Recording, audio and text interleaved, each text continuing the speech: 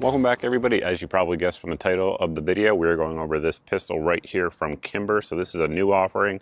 As of when I'm actually recording this video, this is actually not even known to the public, and we're releasing it when they actually release the pistol to the public. So this is the R7 Mako. Basically, what is it, right? So it is an optics ready, subcompact, double stack 9mm, so it's kind of competing in that same space as like G43X, the SIG P365, the Shield Plus, and many others out there on the market. So it's got a lot of features going for it, though. This one here did come with the optic itself. They make it both optics ready and then ship with an optic, which is the one that we have here.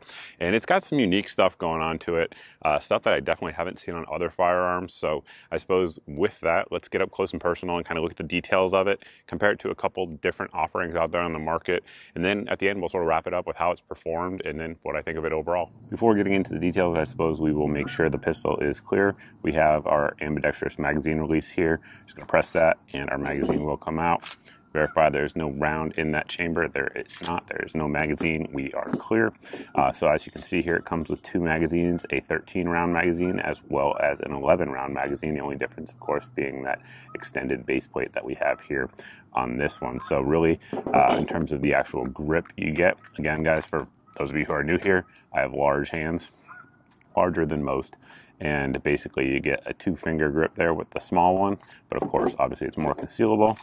And then with the full one, I get about a half a pinky grip on there, but it does give you a little bit more leverage on the pistol for sure. Obviously it's a little bit larger size though, so pros and cons, you just have to figure out which is best for you.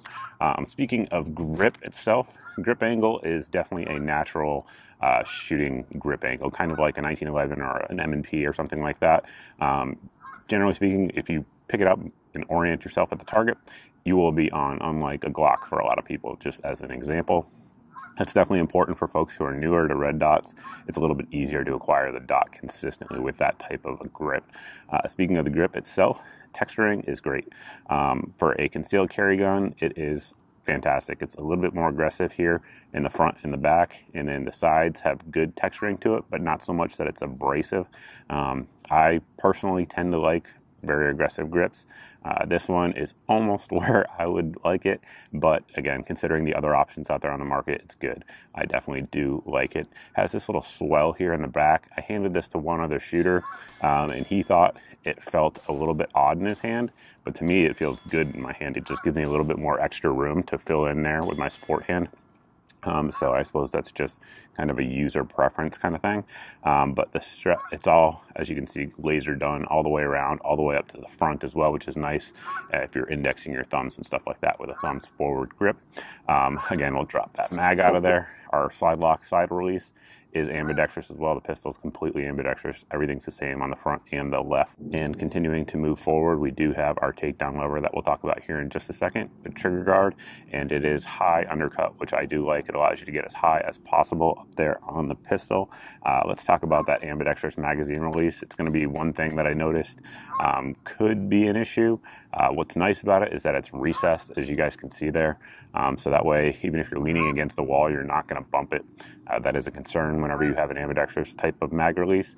And the thing I ran into was trying to kind of quickly change mags, if you will, as a right-hand shooter here. If you look where my finger is, my middle finger here, it's basically right on the other side. And I would go to push it and the mag wouldn't come out. I couldn't figure out what was going on because I'm gripping the pistol hard. And what was going on is that my knuckle here was interfering with it. It's just kind of a training issue that you have to work with. But just know that it can be a thing and it can happen. So there is that. But if you're left-handed, it's probably a good thing. You probably do like that ambidextrous mag release on there. The slide lock, slide release lever is minimalistic, and again, it's kind of recessed into the frame. You can see there on the frame how it kind of comes up a little bit, and that is the widest part of the pistol, right at 1 inch. Speaking of that, we'll roll in a spec sheet here so you guys can get an idea of all the different specs that the pistol has, but it's raised up in there. At no point did I ever accidentally actuate it, which I tend to do shooting with that thumbs forward high grip like that.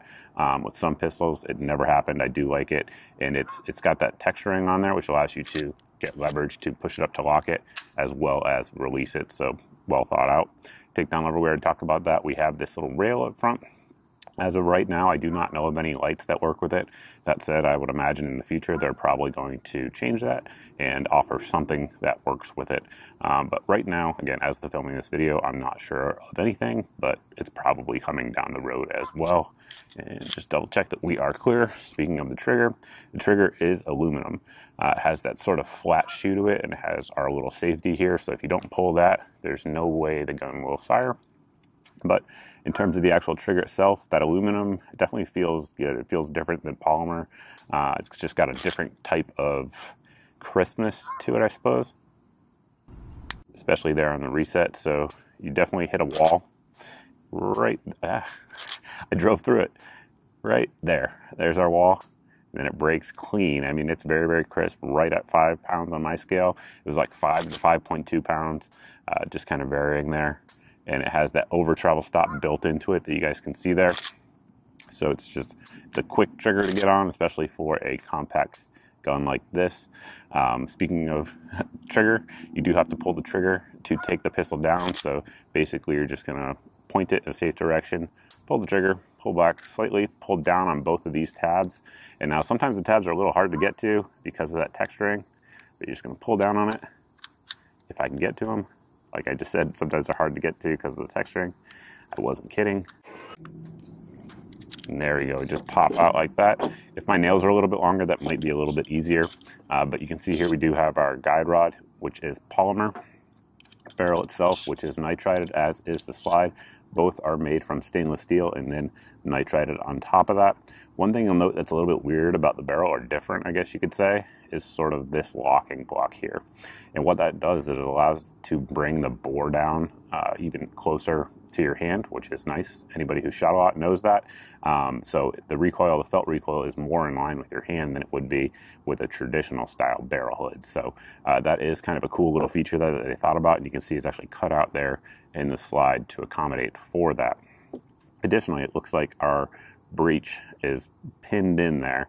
I'm not sure why that is, but it definitely looks like that. I'm not sure if it's for caliber changes or things like that, but you can see that little chunk right there is pinned in place right there, and that all corresponds, or aligns rather, up with this chunk there on the top of the barrel.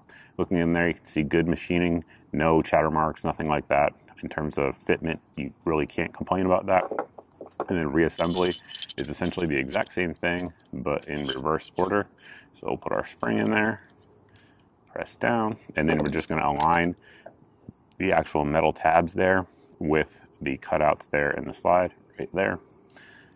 And once that is in there, we're just going to pull back on the slide like so. We talked a little bit about the slide's makeup already, the nitrided finish, but we do have forward serrations for folks who like to do press checks and things like that, as well as rear. They're not overly aggressive. They're perfectly functional. Really have no issues with them at all. Sights on the pistol that come with it are True Glow factory night sights. So we have that orange ring up front with the tritium in there, and then our white rings in the back with the U-notch sight. And then, of course, the Crimson Trace red dot there. It's also cut for the Shield RMS. If you guys want to use those, it has the same cut. And one thing that's nice about the little Crimson Trace sight is that it co-witnesses with standard height sights typically. And that is the case with the Kimber as well. It's cut nice and low, so that way you can co-witness your iron sights if you want to do that. Or, of course, you can just use the dot independently, which I would recommend if that's what you're going to do. But great sights just from the factory. Nice ledge on there if you want to do one-handed manipulations. The same is true, of course, if you want to use the Crimson Trace optic for that. It's got a 3 MOA dot. It's auto dimming, which some folks like, some folks don't like. I'll leave that up to you guys below in the comment section. And then it also has an auto on, auto off as well to preserve battery life. So the actual battery life, I believe, is like 500 to 700 hours. But again, it turns auto on, auto off. So it really lasts, you know, definitely more than a year, unless you're just carrying it constantly, which might cut that time down a little bit. But that is the optic that they do offer from the factory. Now we're going to see if it works when it's topped off. So we have a full mag here. We'll load that one up, send it home, then top the magazine off, and see how it does. Some guns just don't like that extra tension there from the mag. We'll see.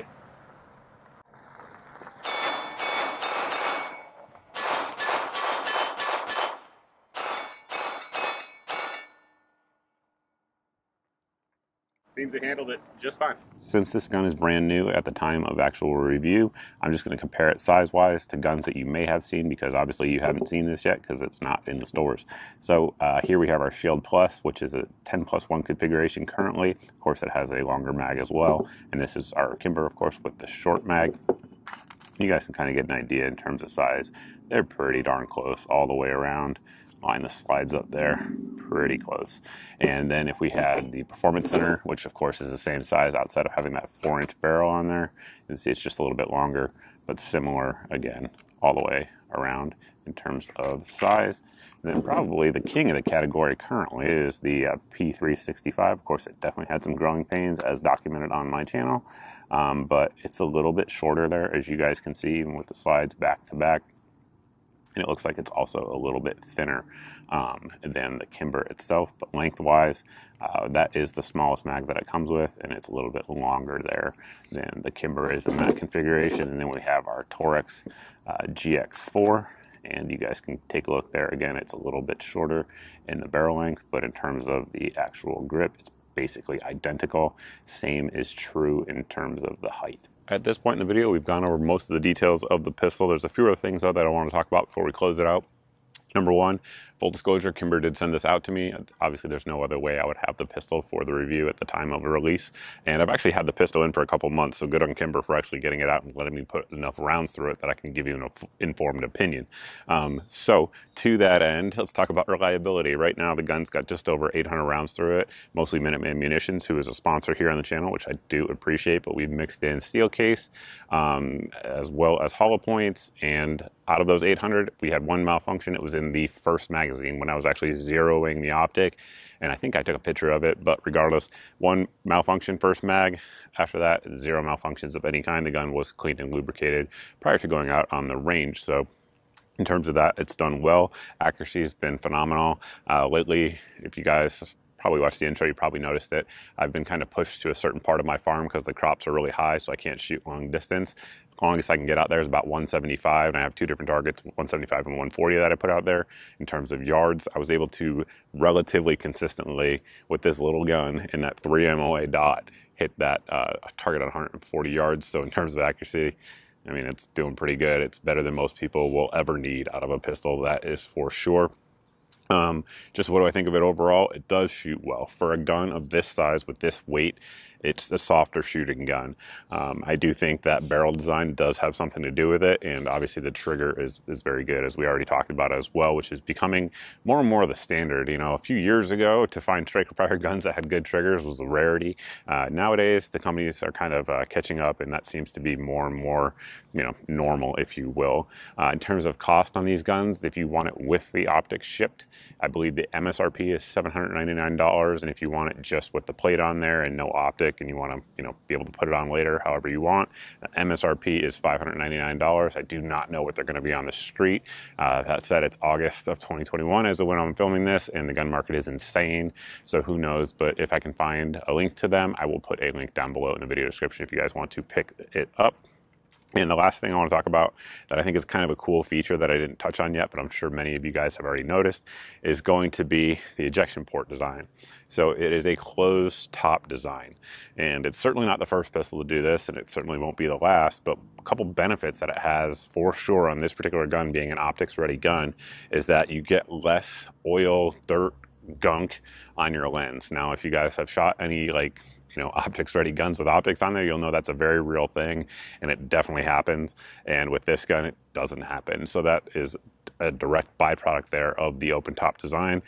And then additionally, I suppose in really harsh conditions, there's less points of dirt getting in there.